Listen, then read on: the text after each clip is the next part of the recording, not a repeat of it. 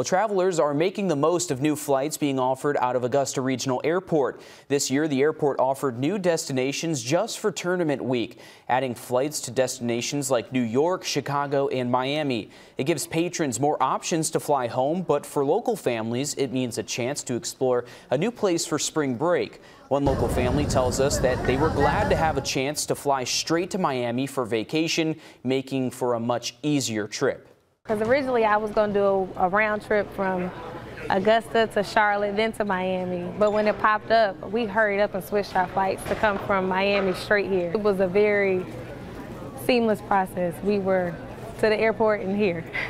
Young says taking advantage of these special destinations for spring break is something that they would do again. And the airport says that these help airlines gauge interest to possibly add destinations permanently in the future.